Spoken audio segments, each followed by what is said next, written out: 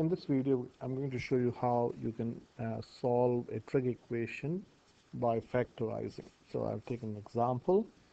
The example is solve 2 sine squared x plus sine x is equal to 0, and we want all the solutions between 0 to 360. So first I'll show you how to do it algebraically, then we can check the answer on the calculator. Okay, so let's get started. So the first thing that we look at this is, when you look at this, well, I want to do a substitution, so I'm going to say let say sine of x or sine x is equal to m. I'm going to change this into an algebraic expression. So sine squared x, when you say sine squared x, you should understand this is nothing but that is same as sine x the whole squared. If you put this in bracket, that's what the sine squared x means, sine x the whole squared. So this changes to 2m squared plus m is equal to 0. So now this is a simple quadratic equation. So what can you factor out here? M. So if you factor out an m, you have 2m plus 1 is equal to 0. So now it's a quadratic equation, and that is equal to 0. That is set equal to 0. So I can say m is 0 or 2m plus 1 is 0. Simple quadratic equation. So now you have to come back to your reality that sine x is equal to 0. So we'll say you can sine x is equal to 0. So let us draw the sine graph. It's always good to draw a sine graph, okay, and see what it means. It's not the answer. We can do this on a calculator, and the calculator will give you the answer, but you don't learn until you graph it. So this is a sine curve. So this is your maximum, this is your minimum, and this is your baseline.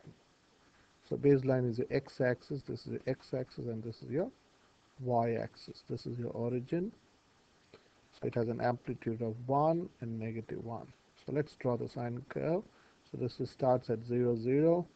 So let me divide this into four parts. 1, 2, 3, 4. So say this is 360. I'll write 360, 180, and so on later. So this is 0, 0, maximum, baseline 0, minimum -1, and comes back to.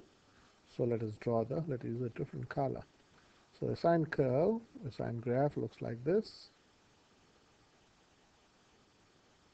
Okay, so here this is 90 degree, this is 180, this is 270, and this is 360. So the question is, when is sine 0? So the graph tells me the sine is 0 at 0. Then you have a 0 at 180, and then at 360. So just by looking at the graph, I can say that x is 0, or sine x is 0 when x is equal to 0, then x is 180, and when x is 360. So you got 3 solutions here. Now what will happen here? Let me bring back. So this is 2 times sine x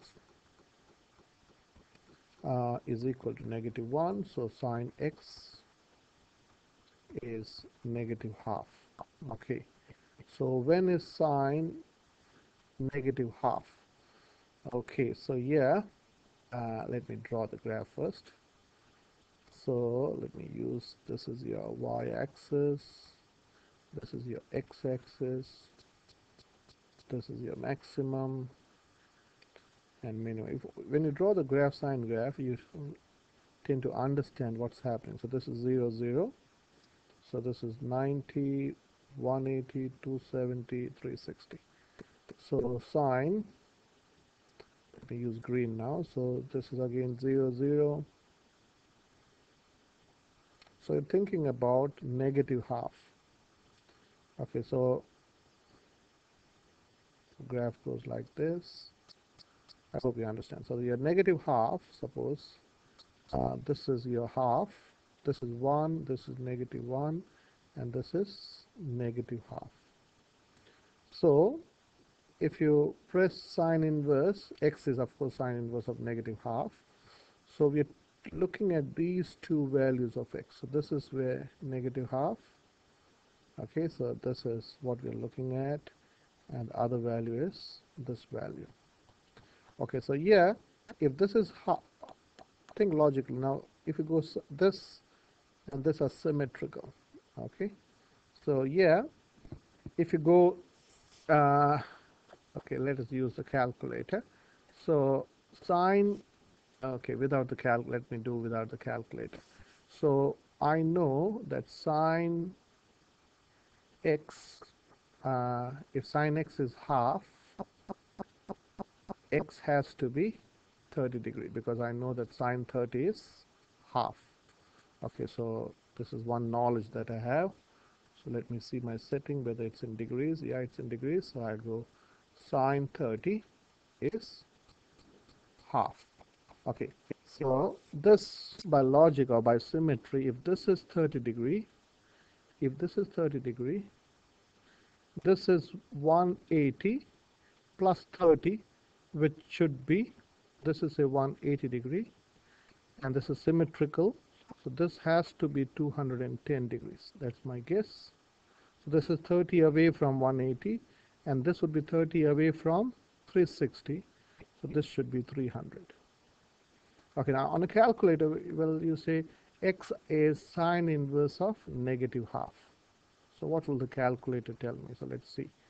So we go shift sine of negative 0.5. What is the answer? The answer is minus 30 degrees. So minus 30 degree is, this is nothing, this is nothing but 360. So minus 30 degree means you're going anti-clockwise. Okay, so minus 30 is same as 330 degrees. Sorry, I should have written here 330, not 300. Sorry. So 30 away from this would be 330. So 330 and minus 30 are the same thing. Okay, so let me show you that. So sine 330 is one number, negative half, and sine of negative 30 would also be negative half. So 330 is clockwise, and 3 minus 30 is anti-clockwise. Or even if you use symmetry, you can understand this is 30 degrees, so this is 30 away from 0. So you have to have this is 30 away from, this not drawn to scale. So this is 30 away from 180, which is 210, and 30 away from 360, that is 330. So you have got from this, you can say x is one case, it's 210 degrees, and this is 330. So all the values of x that we have is 0, 180, then you've got 210. So let's write in order. So that is 330 degree and 360 degree. Okay, so let us now confirm the answer on the calculator. So what was the equation? So you go to menu and graph. Okay, menu and graph. So this is only to check the answer. Of course, the calculator will give you all these answers, but until you know how to do it, so I'll type in bracket sine x squared like this. Sorry, this is 2 sine, so 2 bracket sine x squared plus sine x. Okay, and then graph it. Okay, so let me change the setting. Yeah, that's fine, 0 to 360. And this is an awkward graph. Okay, so I want to say when is x 0. Okay, so these are the values I want. Okay, so you go gsolve and xcalc when y is 0. So 1 is 0, the next is 180 degree.